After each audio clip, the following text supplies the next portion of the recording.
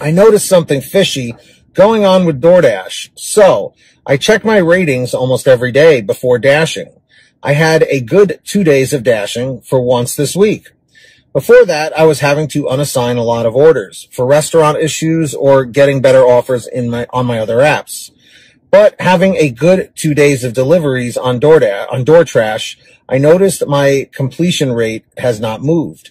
Only unassigned one delivery in a few days and taken a bunch of deliveries, but my completion rate hasn't moved. Just wanted to know if any other Dashers are having this happen to them. I think it's another way to get rid of us. Thanks, Pete, for all you do for us. No problem. And a shameless plug, if you want to mention the Loco app, it's getting busier and we're stealing a bunch of restaurants from the top 3 delivery apps.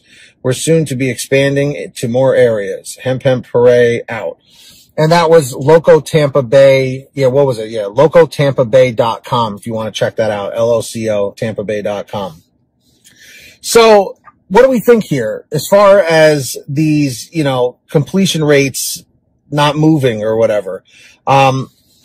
It seems like it's got to be some sort of a glitch, okay? Because let's face it, DoorDash out of the big 3 is always the one that seems to be having the issues with glitches, okay? We've been seeing this crap going on with the high mileage thing where it's like, hey, for $14, do you want to drive 773 miles? No, but it's actually 7 miles and 73, or it's actually 7.73 miles or something like that,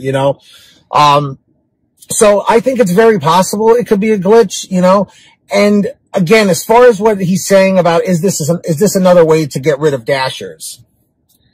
I would hope not. But like I've said in the past, I'm pretty sure the way DoorDash does things is they do not want veteran drivers to stay on their platform because the veteran drivers are well aware of cherry picking. They're well aware of multi-apping, just like Hooray was saying here.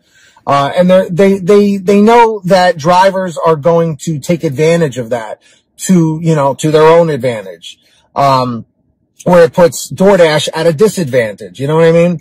So I almost feel like any excuse that they potentially could have to get a Dasher deactivated or force them off the platform, I feel like they're going to take it because they want those brand new, fresh drivers that don't know that they can reject those $2 and $3 orders, So again, that's just my 2 cents on the thing. I'm sure some people are going to be like, Pete, DoorDash would never do that. And it's just like, I don't know, man. They've been through some real screwy-Louie tactics over the past 4 years, 5 years at this point.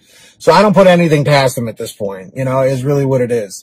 We should know at this point that they do not have the Dashers' best interest in mind because they're a gigantic company. And at the end of the day, their bottom line is what's most important. And that's like that with any business. You can't fully, blame them for thinking that way, even if it doesn't make it right,